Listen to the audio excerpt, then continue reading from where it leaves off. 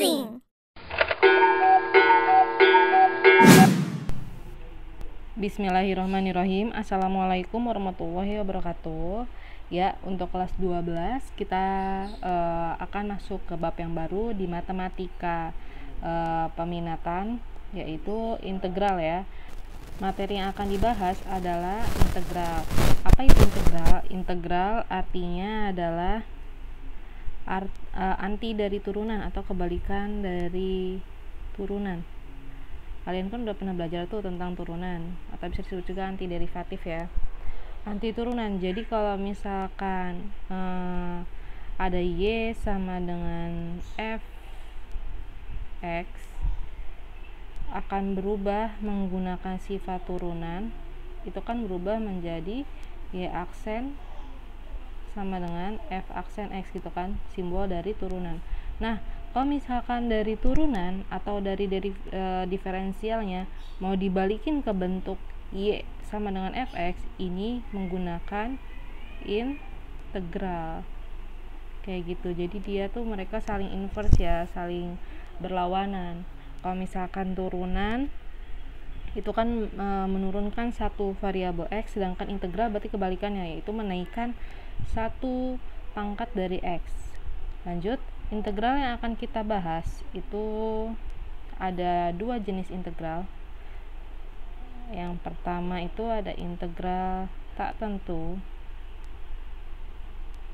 dan yang kedua itu ada integral tentu. Apa bedanya integral tak tentu dan tentu? Bedanya itu jelas banget ada di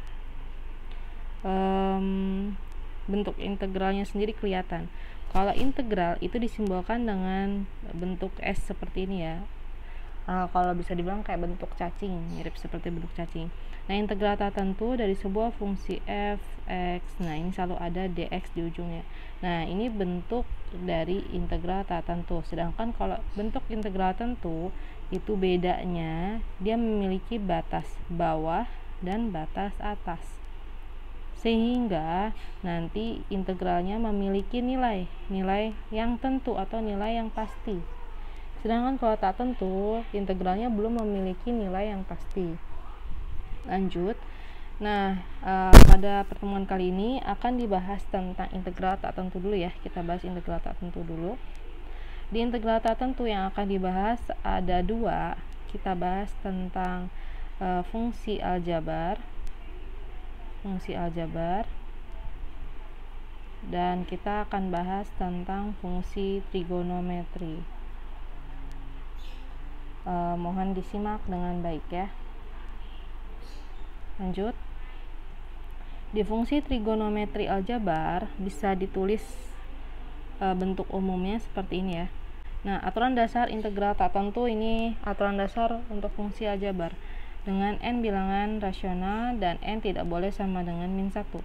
Jika ada integral dari fungsi x pangkat n dx, maka diintegralkan hasilnya menjadi, lihat tadi kan saya bilang integral itu artinya menaikkan pangkat x1, berarti kan x nya tadinya pangkat n aja dinaikkan 1, jadi ditambah 1. Terus dari depannya kalau misalkan turunan itu kan dikali koefisien, kalau ini dibagi dengan pangkat 1 per n plus 1. Ini satunya dari mana? Ini kan depannya tuh nggak ada angka ya.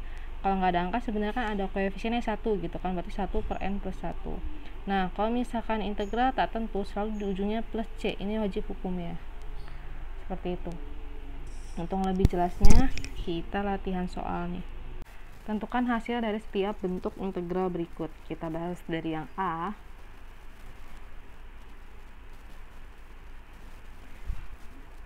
Tulis dulu soalnya. Integral dari x kuadrat ditambah x pangkat 3 dx. Nah, tadi kan sudah dijelaskan bahwa misalkan integral itu menaikkan nilai pangkat x-nya menjadi satu nilai gitu. Menaikkan satu pangkat. Nah, berarti di sini integral kita dari x yang pangkat 2 dulu. X pangkat 2, maka bertambah pangkatnya menjadi 1. Terus, lihat di aturan dasarnya, dia kan sebelumnya koefisien x-nya itu kan 1, berarti tulis 1 per dibagi dengan pangkat yang tadi udah kita tambahin 2 plus 1 seperti itu, ditambah sebentar, agak salah di sini ya. Kalau misalkan udah dibikin bentuk integral seperti itu, simbol integralnya dihilangkan aja, nggak usah ada lagi. Nah, yang satu lagi x pangkat 3, berarti kan di sini x pangkat 3 pangkatnya nambah 1. Nah, terus koefisien x nya sebelumnya berapa ya? 1 per, nah pernya dibagi dengan pangkat yang tadi udah kita tambah, jangan lupa di ujungnya plus c. Lanjut, berarti ini sama dengan 1 per 2 tambah 1, 3 x pangkat 3 plus ini 1 per 4 x pangkat 4 plus c. Selesai sampai sini. Cukup mudah ya, tapi ini baru sekali latihan, pasti masih pelan-pelan dipahaminya. Kita lanjut yang B. Yang B itu soalnya adalah integral, agak jelek misalnya,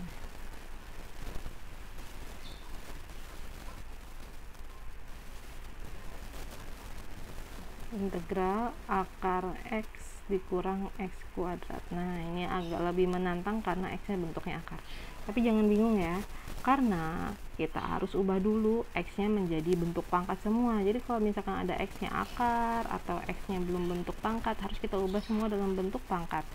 Jadinya kalau akar doang kan berarti x pangkat 1 per 2 dikurang x pangkat 2. Jangan lupa dengan cara mengubah bentuk pangkat dari akar ya.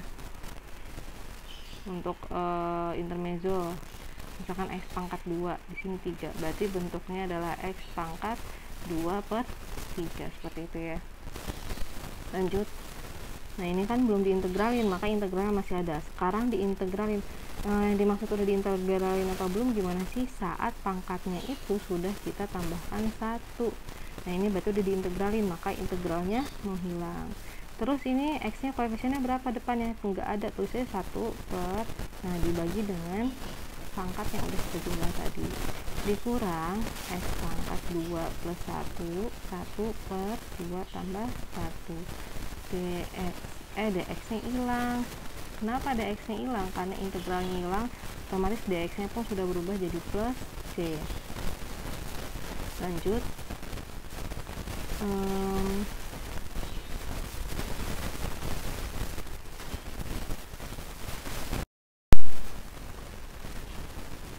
Lanjut, berarti kita punya 1 per setengah tambah 1, artinya 1/2 ya, atau 3 per 2. Di sini saya nggak bakal ngejelasin lagi cara ngitungnya karena pasti kalian harusnya udah bisa ya.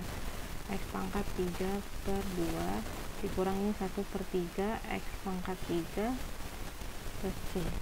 Ini bentuknya 2 nya bisa naik ke atas, jadi 2 per 3 x pangkat 3 per 2 min 1 per 3 x pangkat 3 per c. Sampai sini udah selesai, tapi kalau bentuk seperti ini nggak ada, berarti x nya harus diubah lagi ke dalam bentuk akar.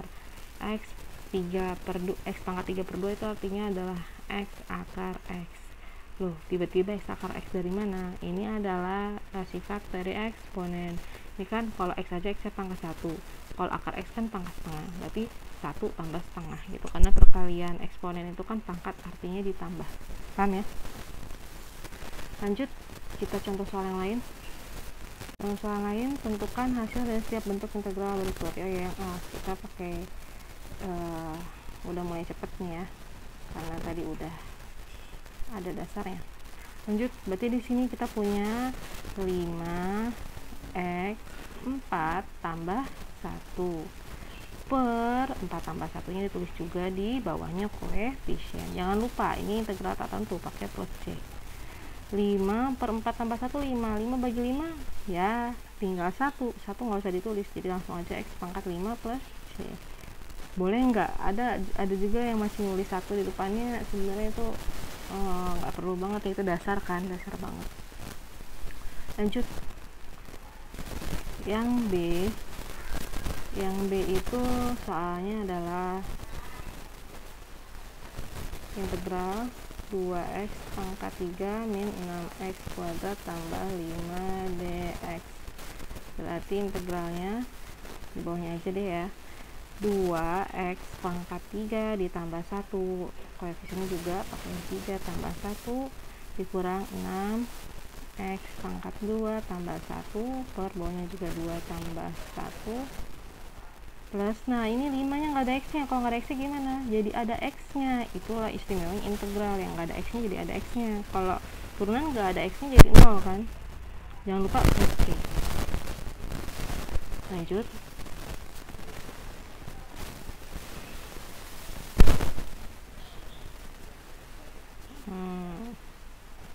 Jadi kita punya 2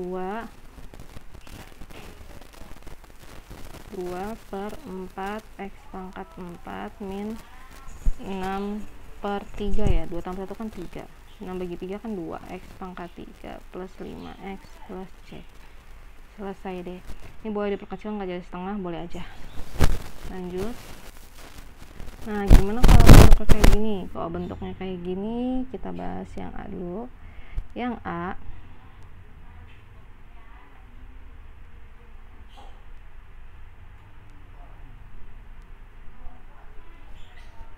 integral akar x dikalikan x min 3 per akar x dx. Tadi kan kunci dalam mengerjakan integral, x nya terus dibuat bentuk pangkat ya. Nah ini kan ada kurung, berarti perkalian, kali dulu berarti. Jadi kita punya integral x akar x gitu kan, terus min akar x dikali 3 per akar x, otomatis coret-coret x nya ya kan. Kita tinggal punya x akar x tadi berapa? X pangkat 3 per 2 dikurang 3 dx. Udah deh, tinggal diintegralin, maka jadinya x pangkat 3 per 2 nya ditambah 1 per 3 per 2 nya ditambah 1 juga, min yang nggak ada x nya jadi ada x nya. Lanjut, 3 per 2 tambah 1 itu artinya 1 3 per 2, 2 kali 1 2 tambah 3 5 per 2 ya, 5 per 2 berarti ini 1 per 5 per 2, langsung aja dibalik ya, 2 per 5 min 3x plus c. Terus gimana kalau yang nomor B? Berarti yang nomor B itu kan x min 2 kuadrat bentuknya.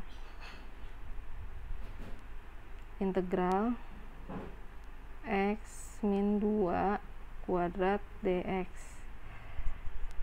Nah ini ya harus dijabarin dulu, x min 2 dikali x min 2 pakai perkalian aljabar biasa, atau boleh langsung aja ya, x dikuadratin berarti x kuadrat, terus semuanya dikali, x dikali min 2 min 2x, min 2x dikali 2 min 4x, terus min 2 dikuadratin positif 4 dx.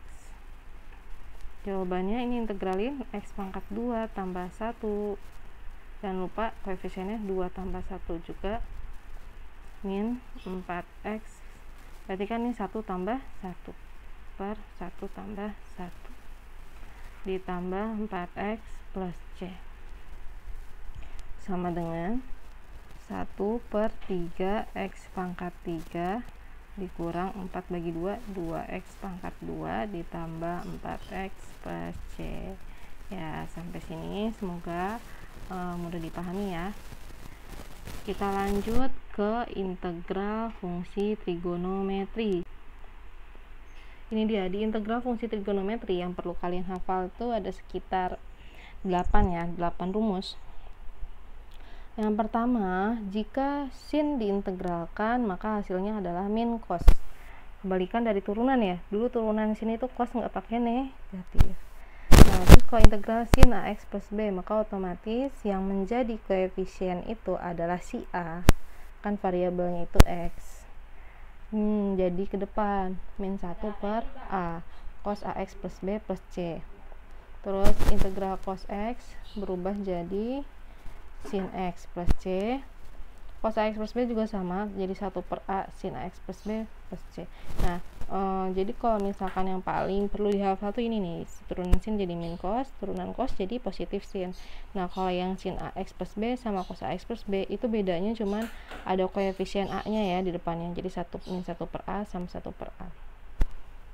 Lanjut, integral sec kuadrat x jadi tan x integral cosec kuadrat x jadi min cot x, integral tan x sec x jadi sec x, integral cot x cosec x jadi min cosec x. Gampangnya kita satu soal lagi, ini dia yang A, integral dari 2 sin x dx. Sin itu kan tadi integralnya adalah cos ya, ini boleh diubah duanya ke luar integral atau mau ditulis langsung aja ke sini boleh nih, langsung loncat ke sini juga boleh. Yang penting kita tahu kalau koefisien itu kan gak diubah-ubah lagi ya, tetap aja 2, sin berubah jadi min cos, jadi 2 dikali min cos x plus c, minnya pindah ke depan jadi min 2 cos x plus c. Yang B, cos x per 10. Nah per 10 itu kan artinya 1 per 10 gitu kan, sin cosnya itu berubah jadi sin x, ya udah 1 per 10 sin x plus c.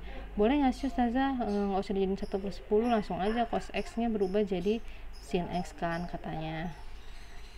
Integral dari cos itu kan sin x per 10 plus c gitu ya, boleh aja, sama aja bentuk ini sama bentuk ini sama. Nah contoh yang ketiga, integral sin x plus cos x dx. Nah kalau misalkan ada bentuk penjumlahan seperti ini, boleh integralnya dipisah jadi 2, jadi sin x nya dulu diintegralin, cos x nya dulu diintegralin. Integral sin x min cos x, integral cos x plus sin x, jangan lupa plus c nya karena integral tak tentu. Nah ini diubah posisinya, sin x nya ke depan, min cos x nya ke sini, boleh ya. Atau boleh juga enggak sih Ustazah kalau misalkan integralnya nggak usah dipisah gitu, kan kita udah tahu kalau sin x itu integralnya adalah min cos x, sedangkan cos x itu ini ada x nya ya harusnya, cos x itu integralnya adalah sin x. Boleh nggak langsung ke sini, jadi kita nge-skip yang ini, boleh banget. Kalau kalian nggak bisa boleh. Yang B, setengah sin x. Nah ini juga sama, setengahnya nggak diapa-apain, sini berubah jadi min cos. Nah min 2 tadi kan diintegralin, kalau misalkan angka yang nggak ada x nya malah jadi ada x nya ya, min 2x plus c, selesai. Seperti itu, semoga nyampe sini mudah dipahami. Nah seperti biasa pasti ada latihan soal ya, latihan soalnya bisa dilihat di sini, checkpoint untuk integral tak tentu aljabar A, B, C, D, E silahkan dikerjakan. Yang A, B, C, D, E, insya Allah saya yakin kalian bisa semua. Yang B jangan bingung kenapa x nya jadi per, berarti x nya pindah ke atas, pangkatnya jadi negatif 2x pangkat min 5. Yang E itu berarti kalian mengkalikan pelangi sebanyak 3 kali, x plus 1 kali x plus 1 kali x plus 1, baru dicari integralnya. Lanjut yang latihan ini ada di halaman berapa ya di buku kalian, pokoknya di bab integral ini ada di latihan 1 di buku paket. Kerjakan 1 sampai 10 ya. 1 sampai 10 silakan dikerjakan. Berarti total latihan soalnya ada 15 soal. Nah, sampai sini dulu materi kita hari ini. Semoga mudah dipahami. Mohon maaf bila terjadi kesalahan penulisan ataupun penjelasan. Wassalamualaikum warahmatullahi wabarakatuh.